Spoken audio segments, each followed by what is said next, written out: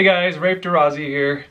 So today's vlog is really about, I don't know, it's just really something that I needed to do for myself.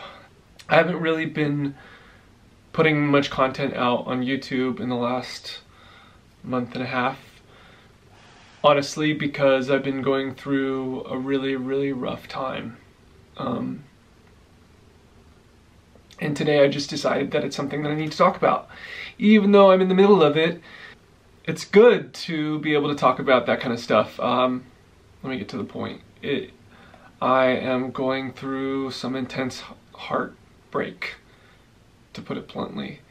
I had feelings for someone for a long time, for the last couple of years. I invested so much of myself and my life in this person. So recently I found out that this person had been lying to me and been dishonest to me for, I don't even know how long, to be honest. It could have been quite a while. And in all honesty, reflecting back, I realized that I allowed that to happen. This person showed a pattern of being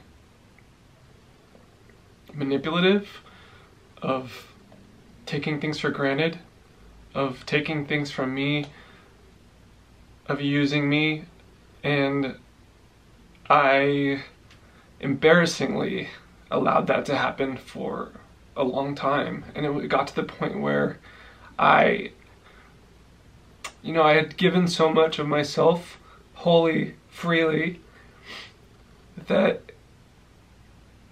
it's like when you invest in anything. When you invest that much into something, it's really hard to walk away. It's really hard to just let it go.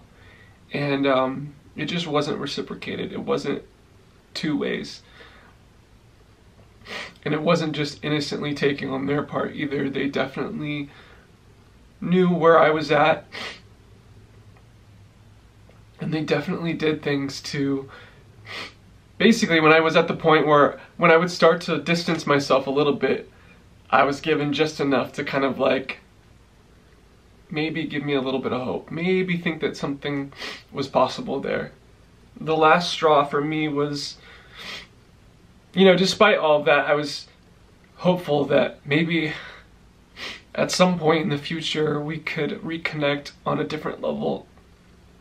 And so yesterday I reached out and just sent a loving message saying that, I cared, and this person was still on my mind even though we're not talking right now, and just hoping that they were doing well and wishing them the best. And this person responded in kind by not responding to me directly and just posting something that was intensely hurtful and really insensitive.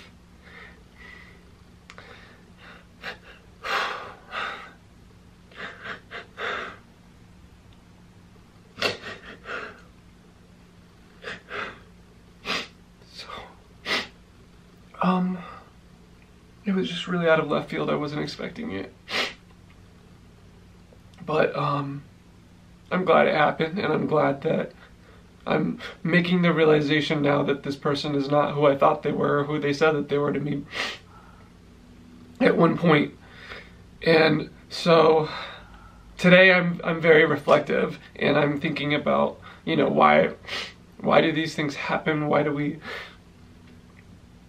meet these kinds of people? Why do we put ourselves in these kinds of situations? And I firmly believe that everything we go through is a learning experience, and it's meant to teach us something and to help us grow. So I've definitely learned over the course of the last 2 years that I've had to learn that I need to value myself more, and that I need to not put up with BS, and that I need to read other people and read signs. And if there's something that strikes me as off about someone, or I have a gut feeling, then I just need to walk away and not deal with the BS. I believe that when you're doing something, or you're in a situation in your life that's not right for you, God, the universe, whoever, whatever, will whisper to tell you that you need to get out of that. And if you don't listen, then they'll talk to you in a stern voice. And if you don't listen to that, then something will come along that's like a little pat on the back. If you don't listen to that, it just gets more intense. You get slapped, you get pushed, and then eventually you just get knocked flat on your ass. And I didn't listen. I just wanted to be loved really, really badly, and I was just really hopeful and optimistic, and I just refused to see what was so clearly right in front of me. A lot of people ask me, how do I stay motivated with the gym and with working out and fitness and all of that? And this is the perfect opportunity to show you how, when I am in a situation like this, the gym is my everything. It's my savior, it's my refuge, it's the place that I go to get all of this energy out, to get all these emotions out. I put all of that into my workouts, into pushing myself as hard as I can. I can't tell you how many times I've been at the gym and I was pushing so hard that it tapped into something emotional, and I started to like involuntarily cry mid-set or as soon as I finished, because the connection for me between what I'm going through emotionally and what I'm going through in life and pushing myself to my extremes is one at the gym. That's what the gym is for me. It's the place where I push myself. It's the place where I prove to myself that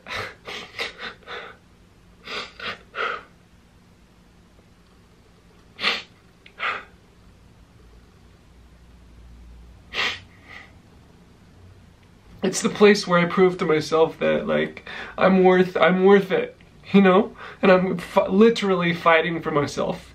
And out of this pain and out of this misery and out of this hurt and this soreness is gonna come strength, and I'm gonna grow and I'm gonna be better for it. And so, succinctly, to answer your question about how it is I find the motivation, this is it.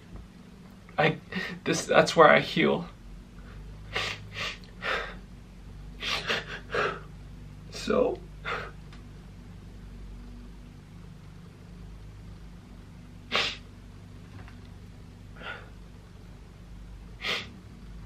So yeah, of course I'm gonna need time to grieve and all of that.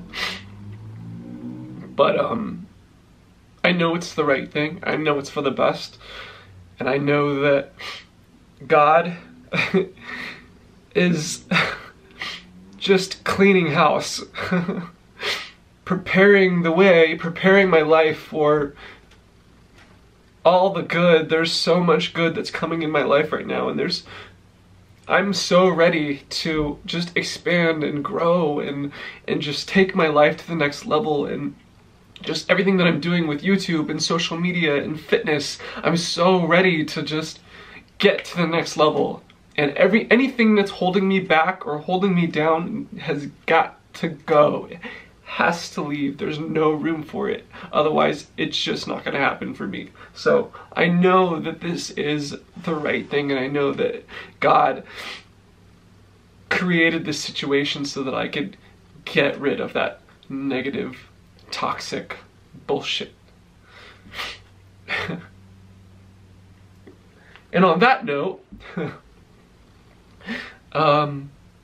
I've been blessed recently by having the opportunity to foster an adorable little dog. His name's Duke.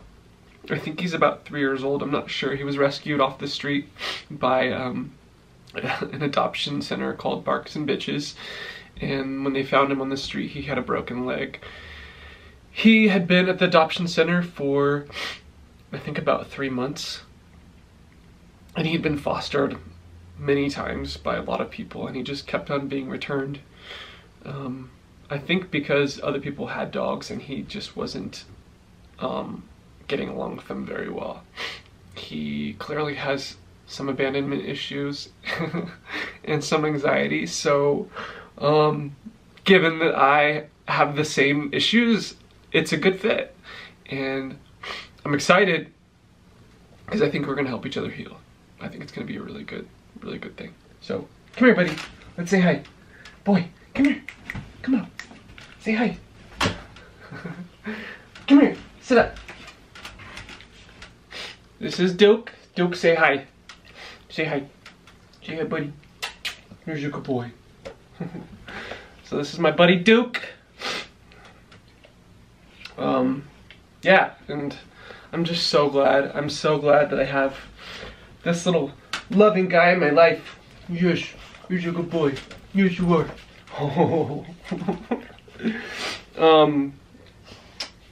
He's gonna make this whole process a lot easier. He's already alleviates a lot of my loneliness and anxiety at night.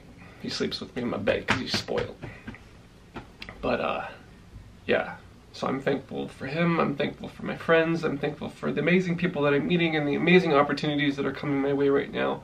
And I just wanted to share with you guys why I've been a little distant and just be real and just not only share the good stuff or share the bad stuff, but like after I've already dealt with it, I'm like, I just want to show it to you in the moment. And I don't know, maybe that'll be helpful to somebody. I hope so. So I'll be around.